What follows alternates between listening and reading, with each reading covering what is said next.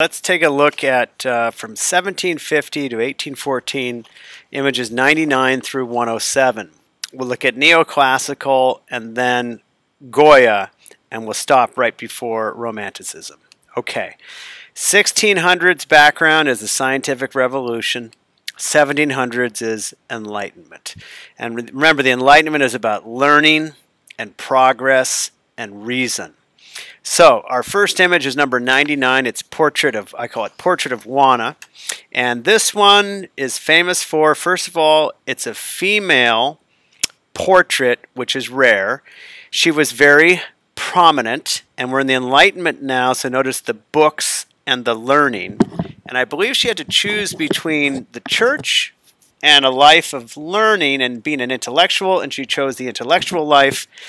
There was not a lot of girl power in 1750. She's a very prominent female, and this is showing that Enlightenment of emphasis on learning. Also, you want to be making comparisons. Think about other prominent females like Hatshepsut and others we've seen earlier. All right, number 100 is philosopher giving a lecture at the orrery, and this is really also about learning and about the Enlightenment. Now, we want to start thinking about, what's the function of the work? What's the idea the work's trying to convey? What's the artist trying to do? This one, it seems to be conveying the idea of the Enlightenment. So just real quick, remember the Enlightenment is about understanding the world.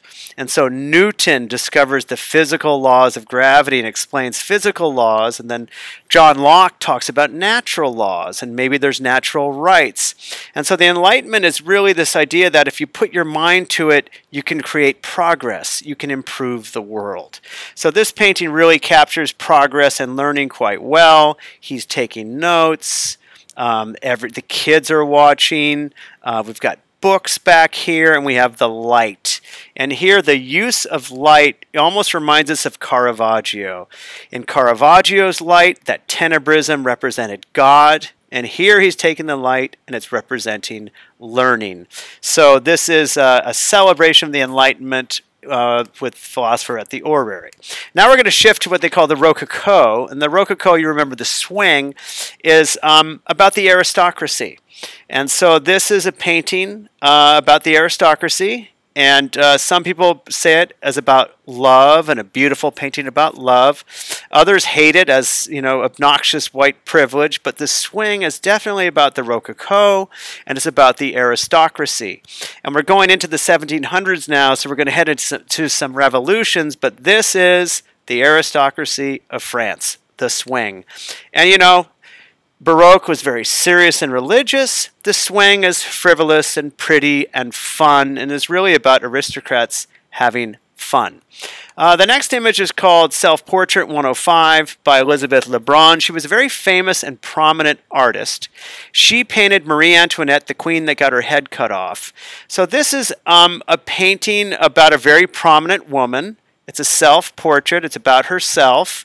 And notice she's very down to earth and very approachable. She does not have the airs of the Rococo. And she also was connected with the monarchs. So politically, she was in trouble during the French Revolution. But for this one here, we have a very prominent artist, another woman of influence. She was very successful. And that's Elizabeth Lebrun's self-portrait. All right, now we're going to shift to the Revolution, the American Revolution, and bring them the Neoclassical. Neoclassical means the new classical, and you can see it in Monticello 102. This is Thomas Jefferson's house, and it looks classical. All right, so what is Jefferson doing? He's using classical architecture. Why is he doing it? Because he's all about the American Revolution, new democracy, a new republic. So when he uses classical architecture, he's making a statement about democracy, and he's going back to the Romans and the Greeks. And yes, that 76 is from 1776. So neoclassical will look Roman, dome, columns, also a Greek, with the symmetry and the columns and the geometry, and that's going to be the New Classical, the Neoclassical. Staying with the Neoclassical, we have George Washington. Houdon is a very famous artist, and this is a sculpture celebrating George Washington, and yes, it looks classical. Why classical? Greek, Roman, democracy. He's got contrapposta, he's naturalistic, but he's also a man, not a king. So he's not the pharaoh, he's just George Washington. He's got his plow because he's a farmer, his sword, but he doesn't touch it. The 13 rods are like the 13 states, and that reminds us of like 13 arrows, 13 olives, the 13 colonnades, e pluribus unum, from many one. And this celebrates George Washington, who quite simply didn't want to be king. He just would be president to serve and then go back to his farm. And this is very different from the European idea of compare him to the Sun King Louis, which about the same time. Very, very different view of power here. This is the American president, the citizen who will serve his country and then go back to his farm. All right, then now we'll go to the French Revolution, and we have a painting called Oath of Horatio, and this is neoclassical painting. Okay, Oath of Horatio looks like a Roman story. Roman columns, Roman arches, Roman clothing, contrapposta, and in this painting, they are doing an oath to fight for their country, to fight for Rome. In this story, these men will fight for their country, but their wives are from the other country. So this is really about sacrifice. They'll fight for their country, but their family is going to suffer. But the subtext of this is the French Revolution.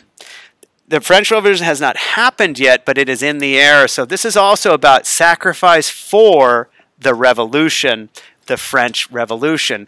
On painting here, this will become more clear later, but on the form, this is called like line or hard line, clarity. It's very ideal, and it's perfectly naturalistic. That's neoclassical form. All right, then the French will have several revolutions, as we'll see, all the way up through 1830, but this is the first one of the first French Revolution. All right, now we're and that's neoclassical. Then in the 1800s, we'll have Romanticism and Realism. We're not there yet, but in the early 1800s, there's an artist named Goya. Let's just call it Goya. We won't categorize him. He's going to be in his own league, and he does disasters of war. This is famous for being an anti-war painting. 3rd of May was his first painting, and it showed the war crime.